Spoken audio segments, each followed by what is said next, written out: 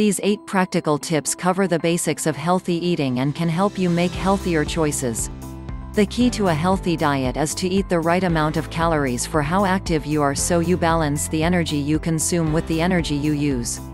If you eat or drink more than your body needs, you'll put on weight because the energy you do not use is stored as fat. If you eat and drink too little, you'll lose weight. You should also eat a wide range of foods to make sure you're getting a balanced diet and your body is receiving all the nutrients it needs. It's recommended that men have around 2,500 calories a day, 10,500 kilojoules. Women should have around 2,000 calories a day, 8,400 kilojoules. Most adults in the UK are eating more calories than they need and should eat fewer calories. 1. Base your meals on higher fiber starchy carbohydrates. Starchy carbohydrates should make up just over a third of the food you eat. They include potatoes, bread, rice, pasta and cereals. Choose higher fiber or whole grain varieties, such as whole wheat pasta, brown rice or potatoes with their skins on. They contain more fiber than white or refined starchy carbohydrates and can help you feel full for longer. Try to include at least one starchy food with each main meal. Some people think starchy foods are fattening, but gram for gram, the carbohydrate they contain provides fewer than half the calories of fat. Keep an eye on the fats you add when you're cooking or serving these types of foods, because that's what increases the calorie content. For example, oil on chips, butter on bread and creamy sauces on pasta. 2. Eat lots of fruit and veg. It's recommended that you eat at least 5 portions of a variety of fruit and veg every day. They can be fresh, frozen, canned, dried or juiced. Getting your 5 a day is easier than it sounds. Why not chop a banana over your breakfast cereal, or swap your usual mid-morning snack for a piece of fresh fruit? A portion of fresh, canned or frozen fruit and vegetables is 80 grams. A portion of dried fruit, which should be kept to mealtimes, is 30 grams. A 150 milliliters glass of fruit juice, vegetable juice or smoothie also counts as 1 portion, but limit the amount you have to no more than 1 glass a day, as these drinks are sugary and can damage your teeth. 3. Eat more fish, including a portion of oily fish. Fish is a good source of protein and contains many vitamins and minerals. Aim to eat at least 2 portions of fish a week, including at least 1 portion of oily fish. Oily fish are high in omega-3 fats, which may help prevent heart disease. Oily fish include salmon, trout, herring, sardines, pilchards, mackerel. Non-oily fish include haddock, plaice, collie, cod, tuna, skate, hake. You can choose from fresh, frozen and canned, but remember that canned and smoked fish can be high in salt. Most people should be eating more fish, but there are recommended limits for some types of fish. Find out more about fish and shellfish. 4. Cut down on saturated fat and sugar. Saturated fat. You need some fat in your diet, but it's important to pay attention to the amount and type of fat you're eating. There are 2 main types of fat, saturated and unsaturated. Too much saturated fat can increase the amount of cholesterol in the blood, which increases your risk of developing heart disease. On average, men should have no more than 30 grams of saturated fat a day. On average, women should have no more than 20 grams of saturated fat a day. Children under the age of 11 should have less saturated fat than adults, but a low-fat diet is not suitable for children under 5. Saturated fat is found in many foods, such as fatty cuts of meat, sausages, butter, hard cheese, cream cakes, biscuits, lard, pies. Try to cut down on your saturated fat intake and choose foods that contain unsaturated fats instead, such as vegetable oils and spreads, oily fish and avocados. For a healthier choice, use a small amount of vegetable or olive oil, or reduced fat spread instead of butter, lard or ghee. When you're having meat, choose lean cuts and cut off any visible fat. All types of fat are high in energy, so they should only be eaten in small amounts. Sugar. Regularly consuming foods and drinks high in sugar increases your risk of obesity and tooth decay.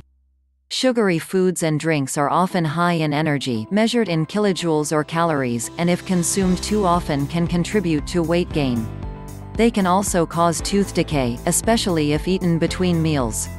Free sugars are any sugars added to foods or drinks, or found naturally in honey, syrups and unsweetened fruit juices and smoothies. This is the type of sugar you should be cutting down on, rather than the sugar found in fruit and milk. Many packaged foods and drinks contain surprisingly high amounts of free sugars. Free sugars are found in many foods, such as sugary fizzy drinks, sugary breakfast cereals, cakes, biscuits, pastries and puddings, sweets and chocolate, alcoholic drinks. Food labels can help. Use them to check how much sugar foods contain. More than 22.5 grams of total sugars per 100 grams means the food is high in sugar, while 5 grams of total sugars or less per 100 grams means the food is low in sugar. Get tips on cutting down on sugar in your diet. 5. Eat less salt, no more than 6 grams a day for adults. Eating too much salt can raise your blood pressure. People with high blood pressure are more likely to develop heart disease or have a stroke. Even if you do not add salt to your food, you may still be eating too much.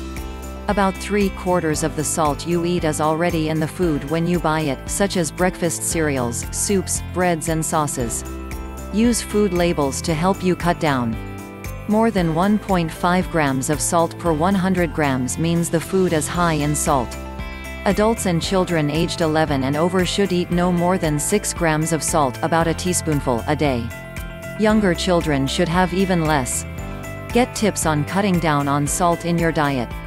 6. Get active and be a healthy weight. As well as eating healthily, regular exercise may help reduce your risk of getting serious health conditions. It's also important for your overall health and well-being.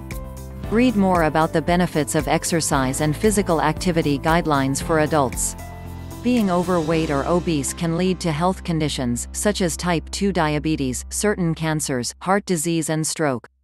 Being underweight could also affect your health. Most adults need to lose weight by eating fewer calories. If you're trying to lose weight, aim to eat less and be more active. Eating a healthy, balanced diet can help you maintain a healthy weight.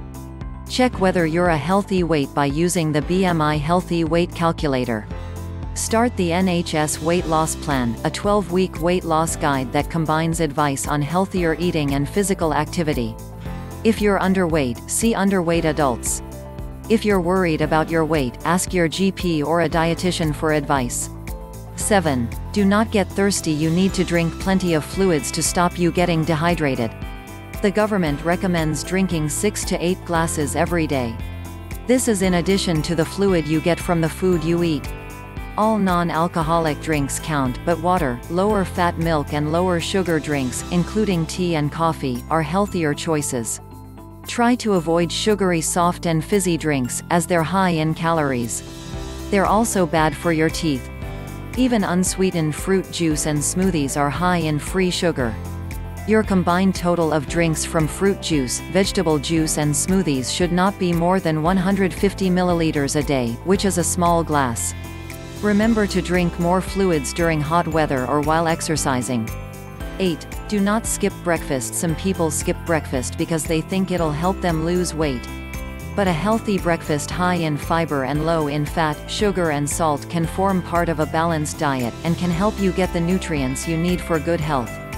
A whole grain lower sugar cereal with semi-skimmed milk and fruit sliced over the top is a tasty and healthier breakfast. Further information: the Eat Well Guide can help you get the right balance of the 5 main food groups. The guide shows you how much of what you eat should come from each food group. Read more about eating a balanced diet and understanding calories. Feel free to share and subscribe to the channel to get the latest videos. Thank you.